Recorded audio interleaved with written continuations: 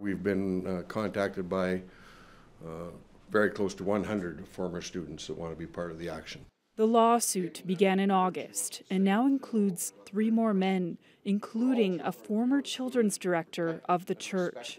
The allegations include sexual abuse of a minor when he was the children's director at the church and school.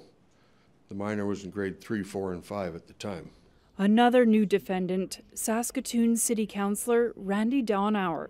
He is alleged to have participated in the physical, emotional, mental, and spiritual abuse of children at the school and church. He is alleged to be a principal defendant, instrumental in the development and implementation of the policies and procedures undertaken by Mile 2 Church. Donauer has denied any wrongdoing and has told CBC previously he would defend against any legal claims. More than 20 people are now accused in the lawsuit. The government of Saskatchewan has also been added. The amended claim goes on to allege that the government has totally failed to fulfill its legal obligations, duties, and responsibilities owed to these students. The lawsuit alleges the Ministry of Education was careless and reckless, that it failed the students and neglected its duties to protect the children in a school it is responsible for overseeing.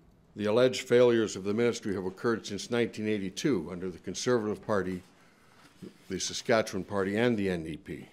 This is not political. It's a total failure of the institution.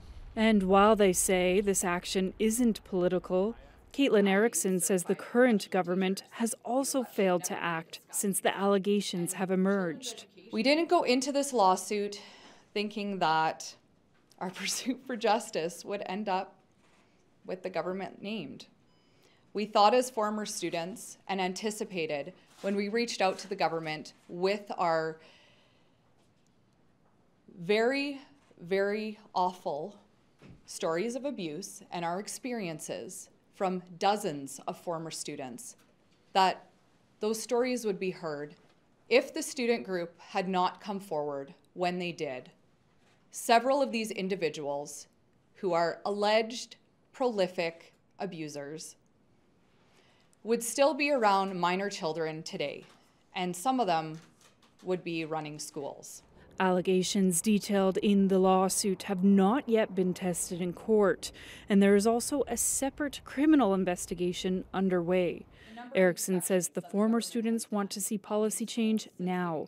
They also want accountability for the alleged abuse and lasting psychological harms. Kendall Latimer, CBC News, Saskatoon.